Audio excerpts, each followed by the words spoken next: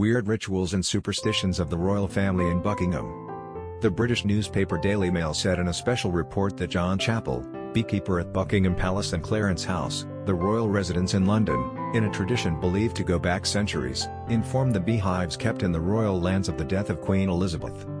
Chappell travelled to Buckingham Palace and Clarence House on Friday after news of the Queen's death to carry out a ritual based on an old superstition that not being told to change owner would result in bees not producing honey, leaving the hive or even dying. Chappell put black ribbons in the shape of a bow on the hives, which housed tens of thousands of bees, before telling them that their beloved had died and that a new master would be in charge from now on. Chappell urged the bees to be on good terms with the new master, who was once famous for speaking to plants.